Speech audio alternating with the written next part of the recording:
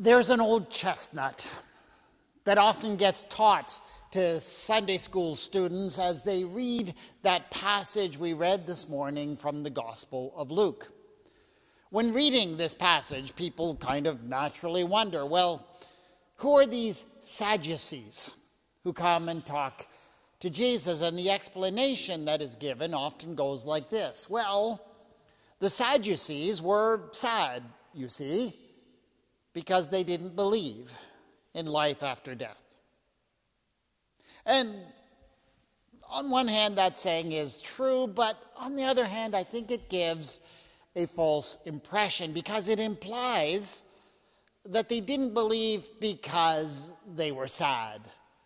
That they were kind of like spoil sports who didn't really believe in anything. Maybe even suggest that perhaps they were proto-atheists who didn't even believe in God. And I just wanted to let you know that if that's the impression you get, well, it couldn't be further from the truth. Do you want to know who the Sadducees were? They were actually members of some of the most elite, wealthiest families in Judah. I mean, life was good for the Sadducees. And far from being atheists, they counted priests and high priests among their families in great numbers. So they made their living basically by serving and sacrificing to God. And the reason why they actually didn't believe in the resurrection is, well, because they saw themselves as good, Bible-believing Jews. But, see, here's the thing. The Bible that they believed in was small and well-defined. See, most Jews at that time would have recognized pretty much the whole of what we would call the Old Testament as Scripture. But the Sadducees, they were much pickier, you see.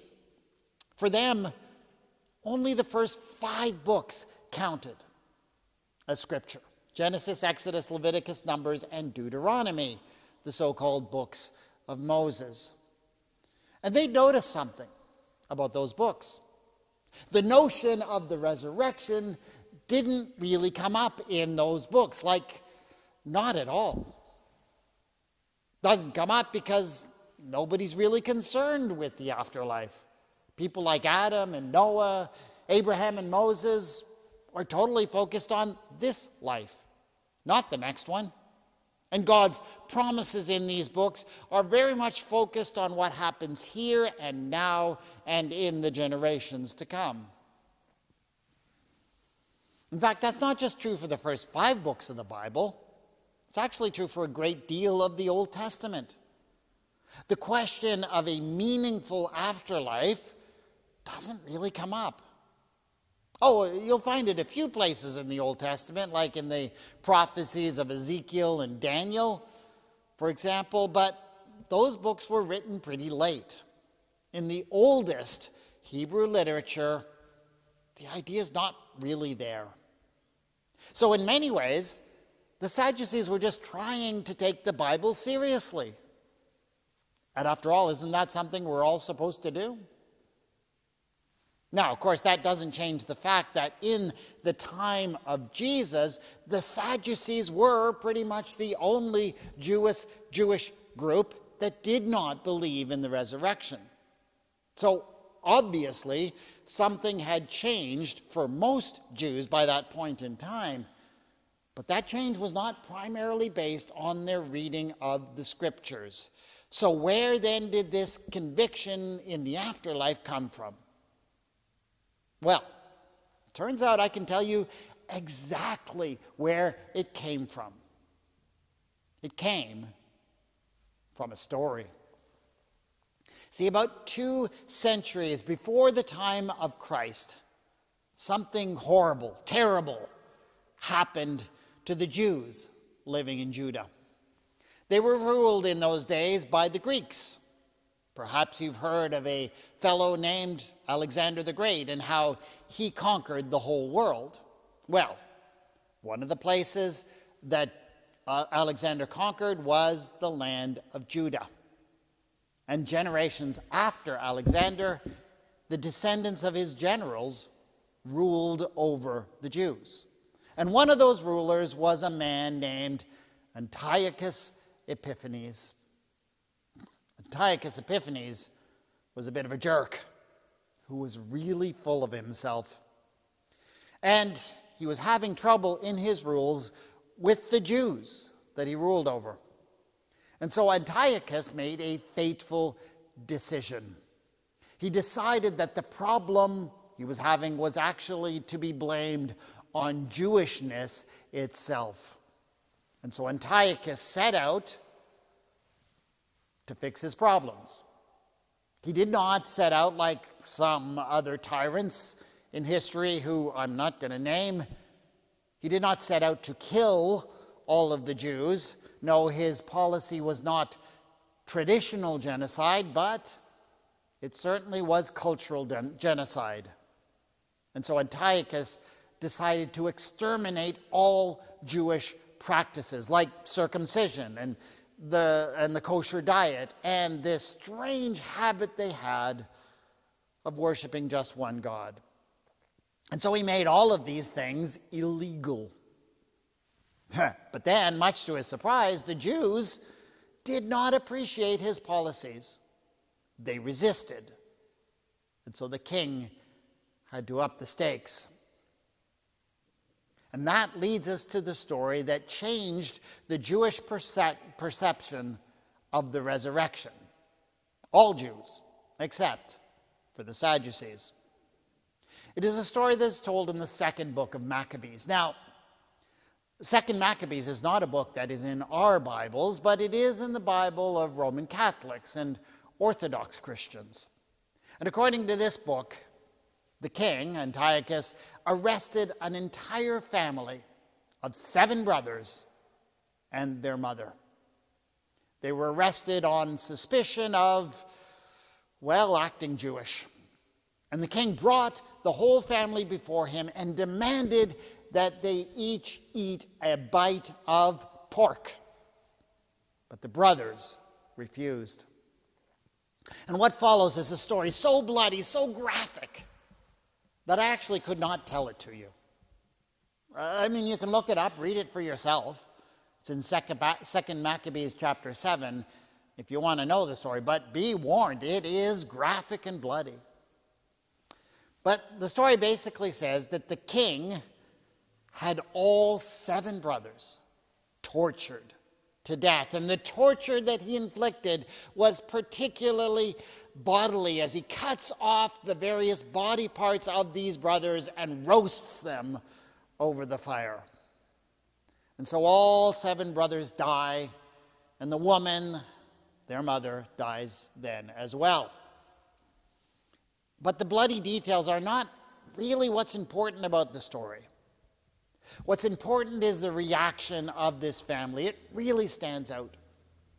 Because, of course, they are there on trial because they do not want to betray their faith in the face of the king's decree. They are there because they trust God to save them from the king. And at first, their faith leads them to believe that God will save them from what the king wants to do to them. Because the only promises they know of God are promises for this life. That's what they have learned from their scriptures. But of course, that's not what happens. And one by one, the brothers are painfully put to death. One by one, they watch horrified as various body parts are lopped off and thrown in the fire. And God does not save them. And so they are left with a choice. Either God's promises have failed, or they need to understand God's faithfulness in a new way. And so this terrible Holocaust that they are put through convinces them that if God is faithful, well, then God's promises must also extend beyond the present life. And if their enemies destroy their bodies because they remain faithful to God, well, then God's faithfulness and justice must mean that God will give them their bodies back again. And they believed. They came to believe in the midst of that torture that if God had been able to create them in the first place, well, then surely God could raise them up again and create them as new bodies at the end of all things. And so it was that a belief in the resurrection of the dead was established when people heard this story of this family and what they had experienced. And by the time of Jesus, this belief was accepted by the majority of Jews. Except, of course, for the Sadducees. And of course, all of that makes it kind of hilarious when a group of Sadducees come up to Jesus one day and try and convince him that he's wrong about the resurrection. And guess what? They do it by telling a story of 7 brothers and 1 woman who all died. They tell the same story. And I'm sure they thought they were being clever. But the story probably went over with the crowd like a lead balloon. Because you see, everybody in that crowd knew the story of King, what's his name? King Antiochus and his the 7 brothers. Everyone in the crowd believed in the resurrection because they knew that story. And the Sadducees thought they'd found one weakness in that story. They said, if only one of the brothers had been married, well, then he couldn't be raised from the dead. Because that would have broken one of the obscure laws in one of the books of Moses, because it would have meant that each of those brothers would have had to marry the same woman, and then when they were raised, well, she'd have to be married to all of them. That's their argument. And it's a ridiculous argument. And I'm betting that Jesus and everyone else were laughing hysterically as Jesus gave them his answer. But you want to know what the Sadducees really got wrong? They were trying to do their best to respect the Scriptures, the letter of the Scriptures as they knew them. But they forgot one key thing. See, the Scriptures are there to point us to the truth. And the truth they point us to is not merely laws and doctrines. No, the truth they point us to is the far greater truth of who God is. And that's what Jesus said to the Sadducees. He spoke to them about who God is. He spoke of how God is the God of the living. That God is a God whose essence is found in love and life itself. And the complete knowledge of such a God can never be contained within the pages of a single book, no matter how extraordinary. No, instead, what the book does is it points us to the experiences that others have had of God. It points us to the experiences that we can potentially have of God. Because it's actually only through human experience that we can come to know God. Because human experience, it's all that we have. The experience of the Jews, the persecutions they had in the time of Antiochus Epiphanes led them to an incredible new insight that God would raise up the righteous from the dead. In the same way, what the first Christians experienced of Jesus, how they experienced him still alive after he was crucified, that taught them to trust in the God who would raise them from the dead. But when we limit ourselves to what we find in the written word, when we allow it to dictate our experiences, we will never know the true fullness that God wants us to have, the knowledge of God. Today is Remembrance Sunday. And on this day, we do remember all who suffer through the trauma of war. We remember those who went and never returned. We remember those who came back broken in body and in spirit. And we mourn the loss and destruction brought upon the whole earth as a result of war. It is an opportunity to recommit ourselves to doing whatever we can to build a just and peaceful world where there is no war. And I hope we can certainly commit ourselves to learning the lessons of wars and conflicts past. Because they say, those who do not learn from such histories are doomed to repeat them. In the fires of their affliction, the ones they suffered under the Greeks, the Jews discovered something important about who God was. They discovered that God was committed to them not only for this life, but beyond this life. And they learned that the God who created them would give them new life. What have we learned as a result of our trauma? As a result of the wars and police actions and peacekeeping that we have been involved in? I would certainly hope, as a result of our involvement in World War II, that we might have learned something about the dangers of building our nationalism out of various ideals of racial purity and excluding the ones who are different. Yeah, you would hope that. Sometimes, looking around today, I wonder if we're forgetting that lesson. You would hope, based on our tragic experience in Afghanistan, that we might have learned something about using religion, any religion, as a tool for motivating terror and hatred. You would hope so. But I wonder what we have learned.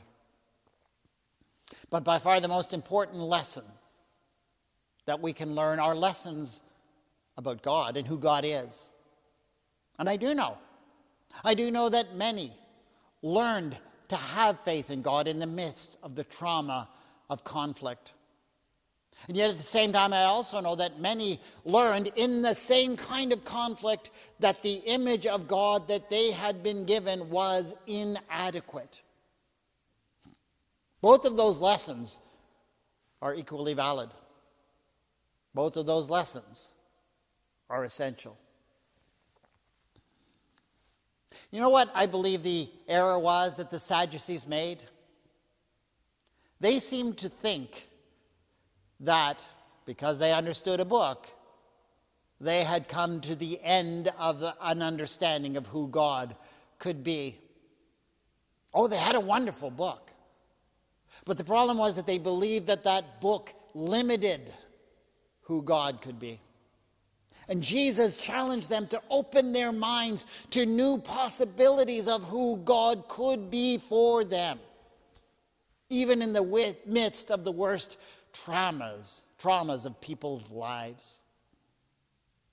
I suspect, however, that maybe the Sadducees were a little bit too comfortable in their lives. They had it too good. Too many things were going their way. So they were not open to learning anything new about God. And that is kind of sad, you see. Gracious God, thank you that we never, ever come to an end of learning who you are and who you can be for us. Amen.